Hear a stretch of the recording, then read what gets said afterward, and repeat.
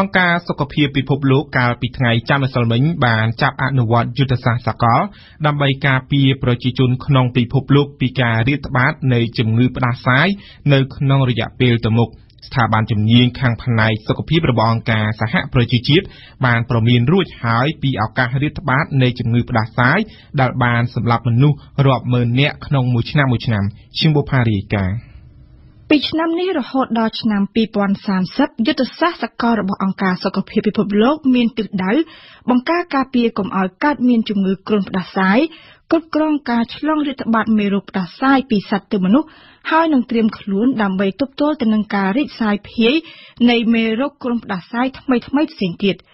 ជំងឺគ្រុនផ្ដាសាយដែលផ្ទុះភាគច្រើននៅពេលអាកាសធាតុចុះត្រជាក់គឺបានធ្វើឲ្យមនុស្សប្រមាណ 1000 លាននាក់នៅក្នុងពិភពលោកធ្លាក់ខ្លួនឈឺហើយនឹងសម្លាប់មនុស្សរាប់ម៉ឺននាក់នៅក្នុងរយៈពេលមួយឆ្នាំនេះបើតាមការវិភាគតម្លៃរបស់អង្គការសុខភាពពិភពលោកសម្រាប់ប្រធានអង្គការសុខភាពពិភពលោកការគម្រាមកំហែងនៃជំងឺគ្រុនផ្ដាសាយគឺនៅតែមានហើយការរាតត្បាតនៃមេរោគផ្ដាសាយថ្មីមួយទៀតគឺជារឿងដែលមិនអាចជៀសផុតបានជាពិសេសនៅក្នុងកាលៈទេសៈពិភពលោកបច្ចុប្បន្នសូមជម្រាបជូនថាពិភពលោកធ្លាប់រងគ្រោះរាតត្បាតដោយសារមេរោគគ្រុនផ្ដាសាយសម្រាប់មនុស្សដ៏ខ្លាំងបំផុតកាលពីឆ្នាំ1918នៅពេលដែលមេរោគផ្ដាសាយអេស្ប៉ាញ៉ុលសម្លាប់មនុស្សជាង10លាននាក់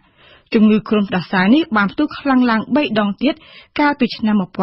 1957ឆ្នាំ1968ហើយនឹងចុងក្រោយបំផុតគឺនៅឆ្នាំ2009នៅពេលដែលជំងឺគ្រុនផ្ដាសាយបាក់សីបានសម្លាប់មនុស្សជិត 20,000 នាក់នៅក្នុងប្រទេសចំនួន124នៅក្នុងយុទ្ធសាស្ត្រសកលរបស់ខ្លួនអង្គការសុខភាពពិភពលោកបានផ្ដោតសំខាន់ទៅលើការបង្ការដែលត្រូវការចំណាយទុនតិចបើប្រៀបធៀបទៅនឹងការខាត់បង់ថវិកាដោយសារតែការរាតត្បាតនៃមេរោគគ្រុនផ្ដាសាយសម្រាប់អង្គការសុខភាពពិភពលោករដ្ឋាភិបាលរបស់ប្រទេសនីមួយៗត្រូវពង្រឹងកម្មវិធីសុខភាពថ្នាក់មូលដ្ឋានរបស់ខ្លួនហើយនឹងត្រូវអភិវឌ្ឍកម្មវិធីច្បាស់លាស់ដើម្បីប្រឆាំងហើយនឹងបង្ការទប់ស្កាត់កុំឲ្យមានការឆ្លងរាតត្បាតមេរោគគ្រុនផ្ដាសាយ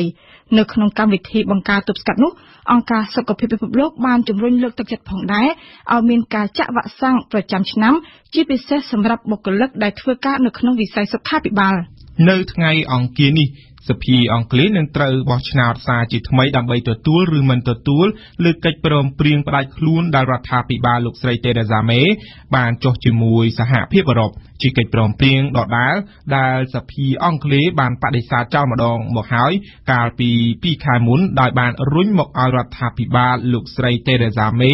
ត្រូវចរចាកែប្រែចំណុចខ្លះក៏ប៉ុន្តែនៅថ្ងៃច័ន្ទម្សិលមិញនេះតំណាងភាគីចរចារបស់អឺរ៉ុបបានលើកឡើងថាសហភាពអឺរ៉ុបបានធ្វើសម្បទានអស់ត្រឹមនេះហើយមិនអាចធ្វើអ្វីឲ្យលើសពីនេះបានទេដូច្នេះទទួលបានឬមិនបានគឺអង់គ្លេសជាអ្នកសម្រេចទៅចុះមកពីសេចក្តីការពេលវេលាដល់ហើយដែលសហភាពអង់គ្លេសត្រូវបោះឆ្នោតសារជាថ្មីដើម្បីទទួលឬបដិសេធកិច្ចព្រមព្រៀងផ្ដាច់ខ្លួនចេញពីសហភាពអឺរ៉ុបកាលពី2ខែមុនកិច្ចព្រមព្រៀងនេះត្រូវបានសហភាពអង់គ្លេសបោះឆ្នោតបដិសេធហើយបានបង្ខំឲ្យលោកស្រីតេរ៉េសាមេត្រូវត្រឡប់ទៅចរចាជាមួយអឺរ៉ុបចំណុចដែលខ្ទាស់ខ្លាំងបំផុតនោះគឺទាក់ទិនទៅនឹងបញ្ហាព្រំដែនរវាងដែនដីអៀកឡង់ខាងជើងរបស់អង់គ្លេសនិងប្រទេសអៀកឡង់ព្រំដែននេះនឹងក្លាយជាព្រំដែនរវាងសហភាពអឺរ៉ុបនិងអង់គ្លេសបន្ទាប់ពីអង់គ្លេសផ្ដាច់ខ្លួនចេញជាស្ថាពរក៏ប៉ុន្តែដើម្បីបញ្ជៀសកុំឲ្យចំនួនបែងចែកទឹកដីនៅអៀកឡង់ឬកំរើកឡើងវិញដោយសារតែព្រំដែននេះទើបសហភាពអឺរ៉ុបនិងរដ្ឋាភិបាលអង់គ្លេសបានព្រមព្រៀងគ្នាបង្កើតជាបណ្ដោះអាសន្ននៅលក្ខខណ្ឌពិសេសស្ដីពីចរាចរណ៍មនុស្សនិងទំនិញរវាងដែនដីអៀកឡង់ខាងជើងនិងប្រទេសអៀកឡង់សម្រាប់សមាជិកសភាអង់គ្លេសជាតិនិយមលក្ខខណ្ឌនេះគឺវាបំពានទៅនឹងបូរណភាពដែនដីនិងអធិបតេយ្យភាពរបស់អង់គ្លេសទាំងមូលក៏ប៉ុន្តែឆ្លងកាត់2ខែមកនេះគេសង្កេតឃើញថាការចរចាសើរើត្រង់ចំណុចនេះហាក់គ្មានលទ្ធផលនោះទេនៅថ្ងៃច័ន្ទទី11មិនិនាលោក Michel Barnier តំណាងសហភាពអឺរ៉ុបទទួលបន្ទុកការចរចាបាននិយាយថាសហភាពអឺរ៉ុបមិនអាចធ្វើសម្បទានអ្វីឲ្យបានលើសពីនេះទេអ្វីទុកឲ្យសភានិងរដ្ឋាភិបាលអង់គ្លេសសម្រេចទៅចុះថាទទួលយកបានឬមិនបានតែយ៉ាងណាលោកឆ្លៀតបញ្ជាក់ថាសហភាពអឺរ៉ុបសុខចិត្តផ្ដល់ជូននៅតម្លៃគតិយុត្តចាប់បង្ខំទៅលើលិខិតសន្យាអះអាងស្ដីពីភាពបណ្ដោះអាសន្ននៃបទវិធានពិសេសនៅព្រំដែនរវាងអៀកឡង់ទាំងពីរនេះ ជាការពិតគឺគេមិនរំពឹងថាសភាអង់គ្លេសនឹងបោះឆ្នោតទទួលយកកិច្ចព្រមព្រៀងនេះទេព្រោះថាលោកស្រី Theresa May មិនបាននាំមកនូវការកែប្រែទៅតាមការចង់បានរបស់សភាឡើយសូមរំលឹកថានៅថ្ងៃទី29មីនាខាងមុខគឺជាអវសានុវាទចុងក្រោយដែលអង់គ្លេសត្រូវផ្ដាច់ខ្លួនជាស្ថាពរពីសហភាពអឺរ៉ុបបើគ្មានកិច្ចព្រមព្រៀងដើម្បីរៀបចំចាត់ចែងពីការផ្ដាច់ខ្លួននេះទេនោះភាពវឹកវរផ្នែកច្បាប់ផ្នែកសេដ្ឋកិច្ចនិងបញ្ហាជាច្រើនទៀតប្រកាសជាកើតមានតាមការលើកឡើងរបស់អ្នកនាំពាក្យរដ្ឋាភិបាលអង់គ្លេសបើសិនជាថ្ងៃទី12មីនានេះសហភាពមិនបោះឆ្នោតទទួលយកកិច្ចព្រមព្រៀងផ្ដាច់ខ្លួនទេនោះនៅថ្ងៃទី13មីនាលោកស្រី Theresa May នឹងស្នើឲ្យបោះឆ្នោតមួយទៀតដើម្បីចាកចេញពីអឺរ៉ុបដោយគ្មានកិច្ចព្រមព្រៀងតែបើសិនជាសភាអង់គ្លេសនៅតែបដិសេធមិនព្រមផ្ដាច់ខ្លួនដោយគ្មានកិច្ចព្រមព្រៀងនោះនឹងមានការបោះឆ្នោតមួយទៀតនៅថ្ងៃទី14មីនាដើម្បីសុំពន្យាការចាកចេញ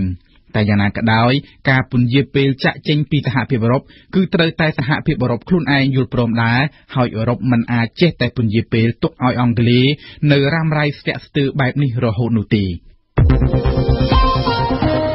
សហរដ្ឋអាមេរិកនៅថ្ងៃច័ន្ទម្សិលមិញបានប្រាប់ក្រុមហ៊ុនអាកាសចរណ៍ថាយន្តហោះ Boeing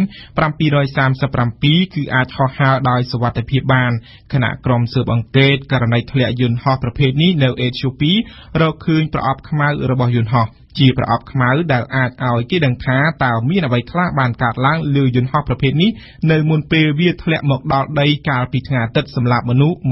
157នាក់ការប្រកាសរបស់សហរដ្ឋអាមេរិកនាពេលនេះក៏បានធ្វើឡើងបន្ទាប់ពីប្រទេសចិននិងឥណ្ឌូនេស៊ីបានហាមមិនឲ្យយន្តហោះប្រភេទនេះហោះហើរកាលពីថ្ងៃច័ន្ទម្សិលមិញដោយអះអាងថាព្រួយបារម្ភពីបញ្ហាសុវត្ថិភាពការនេះបានធ្វើឲ្យភាគហ៊ុនរបស់ក្រុមហ៊ុន Boeing ធ្លាក់ចុះរាប់ពាន់លានដុល្លារអាមេរិកតុលាការម៉ាឡេស៊ីបានបង្កឲ្យមានភាពភ្ញាក់ផ្អើលមួយនៅថ្ងៃច័ន្ទម្សិលមិញដែលបានសម្រេចដោះលែងស្ត្រីឥណ្ឌូនេស៊ីដែលជាប់ចោទពីបទឃាតកម្មលើរូបលោកគីមចុងណាមបងប្រុសរបស់មេដឹកនាំកូរ៉េខាងជើងគីមចុងអ៊ុនការសម្រេចរបស់ចៅក្រមធ្វើឡើងនៅចំថ្ងៃដែលតុលាការត្រូវបើកសវនាការជំនុំជម្រះស្ត្រីវៀតណាមដែលរងបទចោទប្រកាន់ដូចគ្នានៅក្នុងសំណុំរឿងធ្វើឃាតបងប្រុសរបស់លោកគីមចុងអ៊ុនឈីមបូផារីកាជាប់នៅក្នុងឃុំអស់មួយឆ្នាំកន្លះនៅក្នុងបទចោទប្រកាន់ធ្វើឃាតលោកគឹមចុងណាមបងប្អូនរបស់មេដឹកនាំកូរ៉េខាងជើងស្ត្រីជាតិឥណ្ឌូនេស៊ីស៊ីទីអាយ៉ាសត្រូវបានតុលាការម៉ាឡេស៊ីសម្រេចដោះលែងឲ្យមានសេរីភាពនៅថ្ងៃច័ន្ទនេះការសម្រេចរបស់ចៅក្រមគឺធ្វើឡើងទៅតាមការសុំទាមទាររបស់ព្រះរាជអាជ្ញាម៉ាឡេស៊ីដែលបានទម្លាក់ចោលទាំងស្រុងនៃការចោទប្រកាន់ទៅលើស្ត្រីឥណ្ឌូនេស៊ីពីបទឃាតកម្មទៅលើលោកគឹមចុងណាមកាលពី2ឆ្នាំមុនព្រះរាជអាជ្ញាម៉ាឡេស៊ីមិនបានបញ្ជាក់ហេតុផលដែលឈប់ចោទប្រកាន់ស្ត្រីឥណ្ឌូនេស៊ីនោះទេក៏ប៉ុន្តែនៅក្នុងសម្បត្តិរបស់ប្រធានអัยការម៉ាឡេស៊ីទៅកាន់រដ្ឋមន្ត្រីយុតិធធម៌ឥណ្ឌូនេស៊ីការសម្ដែងដោះលែងស្ត្រីឥណ្ឌូនេស៊ីនេះធ្វើឡើងបន្ទាប់ពីម៉ាឡេស៊ីបានពិចារណាទៅលើការទាមទាររបស់ភាគីឥណ្ឌូនេស៊ីដែលបានលើកឡើងពីទំនាក់ទំនងល្អរវាងប្រទេសទាំងពីរដើរចេញពីតុលាការនៅក្នុងទឹកមុខញញឹមស្រស់ស្ត្រីឥណ្ឌូនេស៊ីស៊ីទីអាយ៉ាសបាននិយាយប្រាប់អ្នកកាសែតថាខ្លួននាងសប្បាយចិត្តនិងមិននឹកស្មានដល់ថានឹងមានថ្ងៃនេះនោះទេការសម្រេចដោះលែងស្ត្រីឥណ្ឌូនេស៊ីនេះបានធ្វើឲ្យអ្នកតាមដានគ្រប់មជ្ឈដ្ឋានមានការភ្ញាក់ផ្អើលពីព្រោះវាធ្វើឡើងនៅក្រៅការផ្អាកសវនាការអស់6ខែនិងនៅចំថ្ងៃច័ន្ទដែលតុលាការម៉ាឡេស៊ីត្រូវស្ដាប់សក្ខីកម្មរបស់នារីជនជាតិវៀតណាមម្នាក់ទៀតដែលជាប់ចោទដូចគ្នានឹងស្ត្រីឥណ្ឌូនេស៊ីពីបទចូលរួមធ្វើឃាតលោកគឹមចុងណាមដែលជាបងប្រុសរបស់មេដឹកនាំកូរ៉េខាងជើង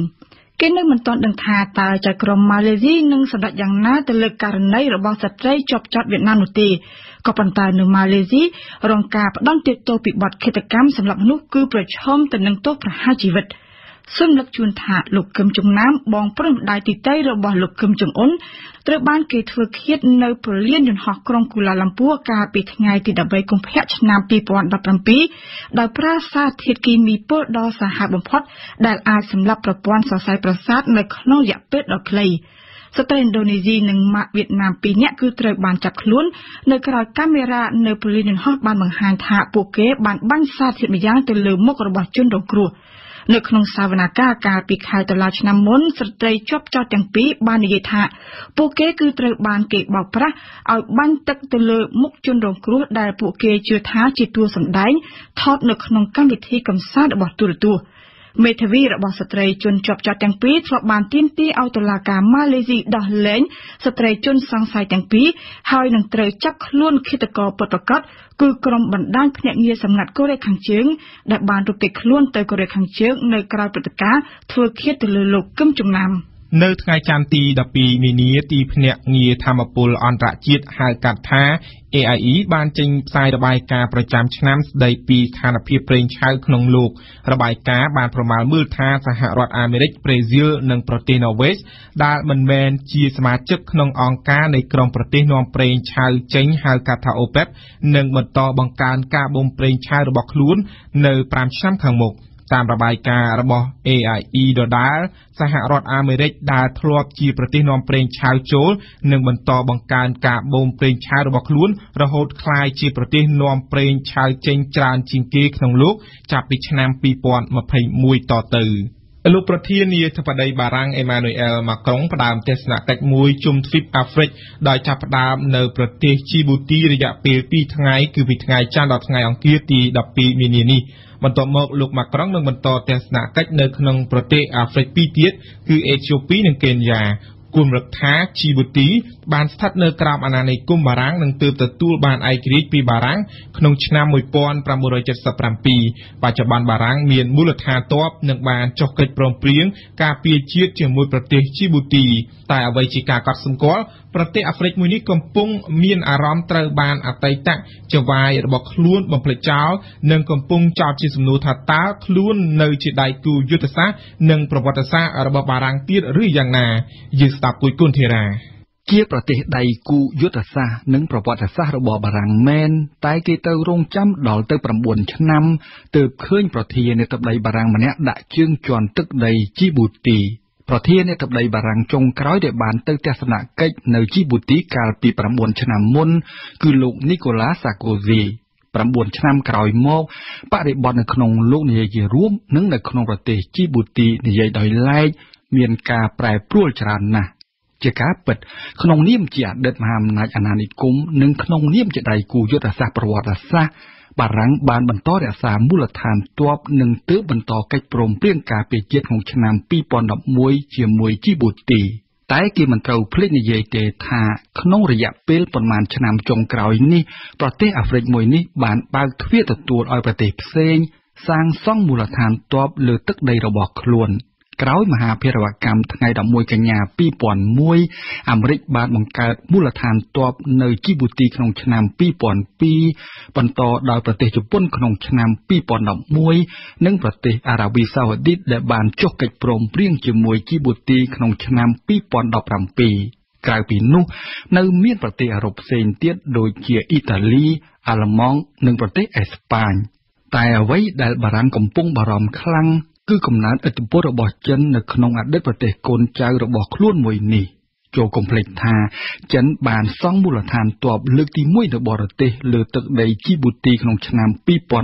2017ដែលអាចទទួលទាហានឲ្យស្នាក់នៅដល់ទៅ 100,000 នាក់និងគ្រោងសង់មួយទៀតនាពេលខាងមុខតែទន្ទឹមនឹងមានមូលដ្ឋានទ័ពចិនបានប្រើទឹកលុយជារូបភាពប្រាក់កម្ចីនិងជំនួយឥតសំណងដើម្បីជួយកសាងហេដ្ឋារចនាសម្ព័ន្ធរបស់ជីប៊ូទីពិសេសកំពង់ផែជីប៊ូទីដែលមានផ្ទៃក្រឡាដីតែ 23,000 គីឡូម៉ែត្រក្រឡានិងមានប្រជាជនរស់នៅមិនដល់ 90,000 នាក់ផងមានប្រភពចំណូលតិចតួចនិងពឹងផ្អែកលើអ្នកដទៃតែម្ចាស់បំណុលធំជាងគេរបស់ជីប៊ូទីមិនមែនបារាំងអាមេរិកឬជប៉ុនទេតែចិនព្រោះប្រាក់បំណុលទាំងអស់របស់ជីប៊ូទីមានដល់ទៅ2/3ឯណោះដែលជីប៊ូទីជំពាក់ចិននិងដល់ពេលដែលជីប៊ូទីចាប់ផ្ដើមសងចិនបណ្ដើរហើយសំណួរដែលគ្រប់គ្នាកំពុងចោទពេលនេះគឺថាតើរដ្ឋអំណាចជីប៊ូទីត្រូវរកលុយសងចិនតាមរបៀបណាក្រុមអ្នកវិភាគបានមើលឃើញថានៅក្នុងន័យនេះនិងក្នុងលក្ខខណ្ឌនេះជីប៊ូទីគ្មានជំរឿអ្វីផ្សេងក្រៅពីប្រគល់ទៅឲ្យចិនកាន់កាប់មួយភាគឬទាំងស្រុងលើរចនាសម្ព័ន្ធរបស់ខ្លួនឡើយតើការដែលជីប៊ូទីបានឈានមកដល់ដំណាក់កាលនេះជាកំហុសរបស់បារាំងដែលជាអតីតមហាអំណាចអាណានិគមឬមួយក៏ជាកំហុសរបស់ជីប៊ូទីបារាំងមិនបានឆ្លើយត្រង់នឹងសំណួរនេះទេតែវិមានអេលីសេបានគូបញ្ជាក់ថា គោលដៅនៃទស្សនកិច្ចរបស់លោកម៉ាក្រុងគឺដើម្បីពង្រឹងភាពជាដៃគូជាមួយជីបូទីពិសេសក្នុងសំណុំរឿងសេដ្ឋកិច្ចនិងវិនិយោគចំណែករដ្ឋអំណាចជីបូទីបានឆ្លើយដោយមិនអល់ឯកថាគឺបារាំងដែលបានបំភ្លេចខ្លួនចោលនារយៈពេលប៉ុន្មានឆ្នាំចុងក្រោយពិសេសបន្ទាប់ពីប្រទេសជិតខាងពីរនៅក្នុងតំបន់គឺអេត្យូពីនិងអេរីត្រេបានចុះកិច្ចព្រមព្រៀងសន្តិភាពជាមួយគ្នាក្នុងឆ្នាំ2018ទីក្រុងជីបូទីបានមើលឃើញនិងហាក់បានប្រឈមនឹងរូបភាពភូមិសាស្ត្រនយោបាយផ្លាស់ប្ដូរដោយសារការបង្រួបបង្រួមរវាងប្រទេសអេត្យូពីនិងប្រទេសអេរីត្រេអ្វីដែលជីបូទីខកចិត្តខ្លាំងជាងគេមិនមែនការត្រូវរូវគ្នាឡើងវិញរវាងអេត្យូពីនិងអេរីត្រេទេតែដោយសារតែចំនួនដីធ្លីរវាងខ្លួននិងអេរីត្រេនៅមិនទាន់បានដោះស្រាយរួមទាំងចោទសួរពីកន្លែងពិតប្រាកដដែលខ្លួនត្រូវឈរនៅក្នុងតំបន់អារម្មណ៍បំភ្លេចជីបូទីពីបារាំងធ្លាប់ត្រូវបានសារភាពផ្ទាល់មាត់ពីលោកប្រធានាធិបតីជីបូទីអ៊ីស្ម៉ាអែលអូម៉ាហ្គេឡេនៅក្នុងបទសម្ភាសន៍មួយឲ្យទស្សនាវដ្តីយុវជនអាហ្វ្រិកកាលពីឆ្នាំ2015ចំណាប់អារម្មណ៍ដូចគ្នានេះក៏មានពីមន្ត្រីការទូតបារាំងម្នាក់ប្រចាំតំបន់ដែលបញ្ជាក់ថាបារាំងបានទុកចោលអតីតកូនចៅរបស់ខ្លួនឲ្យអ្នកផ្សេងមើលថែពិសេសចិនថ្មីកន្លងទៅទៀតពលងារទស្សនកិច្ចរបស់គណៈប្រតិភូសមាជិកសភាបារាំងនៅជីបូទីក្នុងខែឧសភាឆ្នាំ2018ពួកគេបានសង្កេតឃើញពីការប្រជែងកម្លាំងរបស់មហាអំណាចបរទេសនៅក្នុងប្រទេសជីបូទីពិសេសពីប្រទេសចិនក្នុងពេលដែលបារាំងមិនសូវអើពើអ្វីដែលជីបូទីកំពុងរងចាំនិងចង់ឮពីបបោមាត់លោកម៉ាក្រុងនាវត្តមានលើទឹកដីជីបូទីពេលនេះគឺថាតើបារាំងនៅតែគិតនិងមានជំហរគាំទ្រឥតងាករេចំពោះជីបូទីដូចពីមុនទៀតឬយ៉ាងណាទីក្រុងជីបូទីបានសារភាពថាបើទីក្រុងប៉ារីមិនបោះបង់ខ្លួនចោលទេនោះខ្លួនក៏មិនរត់រកអ្នកដទៃដែរចំណែកទីក្រុងប៉ារីបានដឹងច្បាស់ណាស់ចំពោះបញ្ហានេះនិងហាក់បានភ្ញាក់ខ្លួនដោយចង់យកត្រឡប់វិញនៅទួលនីតិជាប្រវត្តិសាស្ត្ររបស់ខ្លួននៅជីបូទីចំណែកជីបូទីក៏ចង់មានទំនាក់ទំនងចម្រុះដោយមិនចង់ពឹងផ្អែកទៅលើចិនមួយទេ